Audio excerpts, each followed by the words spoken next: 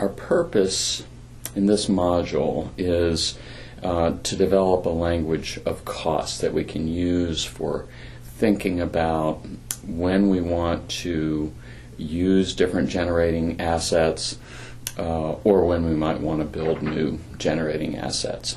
But in order to get to those really important questions, the first thing we have to do is we have to reach agreement on what we mean by costs. So we're going to spend a lot of time developing a language of costs and being very clear about what we mean by different kinds of costs, and when we use different kinds of words to describe costs.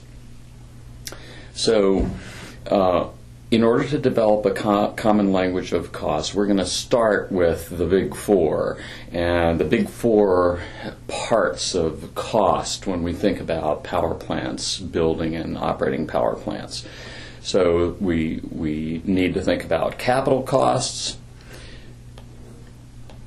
We need to think about operation and maintenance costs. We want to be able to describe the average costs of operating a power plant, and then we want to think about our variable costs and what it means to costs as we increase the amount of output from a power plant. So we're going to show how costs depend on the plant type and on the capacity utilization of the plant. All right, so let's start with a list of the different varieties of costs that we're going to talk about. First, we're going to think about the total costs. The total cost of building and operating a power plant. So we have costs that are fixed and we have costs that are variable. And we're going to take those fixed and variable costs and think about them in a number of ways.